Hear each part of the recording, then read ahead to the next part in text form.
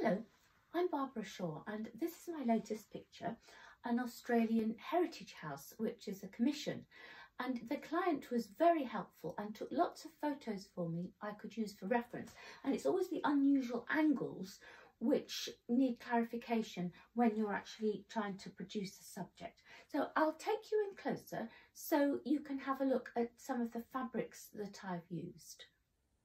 The house has a tin roof which I've depicted with lots of grey material, and I've added some sparkly netting with gold spots, and there's some silver netting down here as well.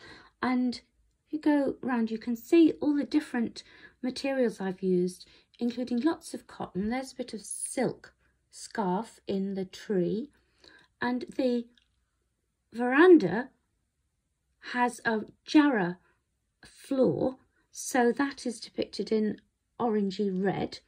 Then here's the roses climbing up the side of the house. You can see the little bits that I've used of flowery fabric, and again added some silvery sparkly pieces just to bring it alive. And this is a lime tree, which again I cut up from different fabrics and reassembled.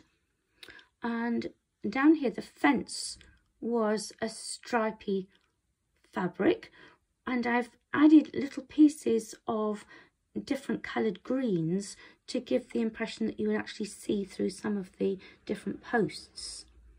And towards the side there, on the gate post, I've added numbers which I cut from the selvage, and there's a letterbox, and the